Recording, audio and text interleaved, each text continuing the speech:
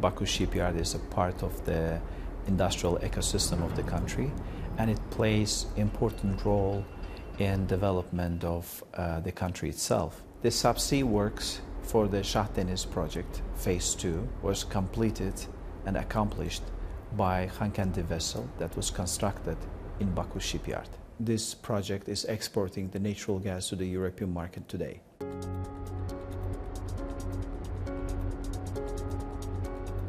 When I arrived in Baku Shipyard, we set 3 critical KPIs. First KPI is to improve the production process by using the technology to eliminate the bottlenecks. We use the advanced machinery to record the data and analyze the issues. For example, we use the augmented welding. It helps us to record the data, to provide the efficiency during the welding process.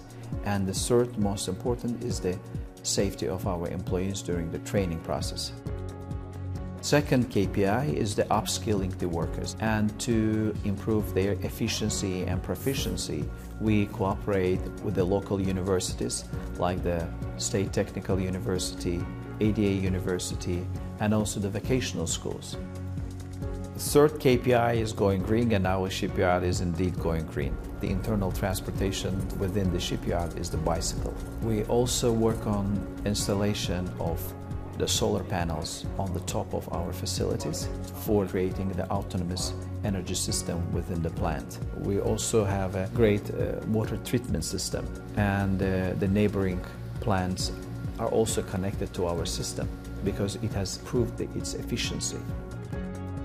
And one of the main important components is the R&D, research and development. This is a focal team focused on human vessel interfaces using the smart sensors to be installed on ships. And they are also using the detailed design programs for in-house engineering.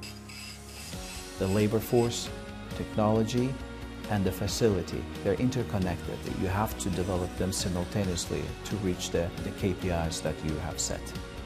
Baku Shipyard is a heavy industry, not only by its physical presence, but also heavy industry because of the complicated components. Running the shipyard is not a one-man show, it's a teamwork. We achieved and will achieve the goals together with the team. We have a fantastic team here, a team of engineers, team of workers, team of support, and together with this team we can achieve the goals we set.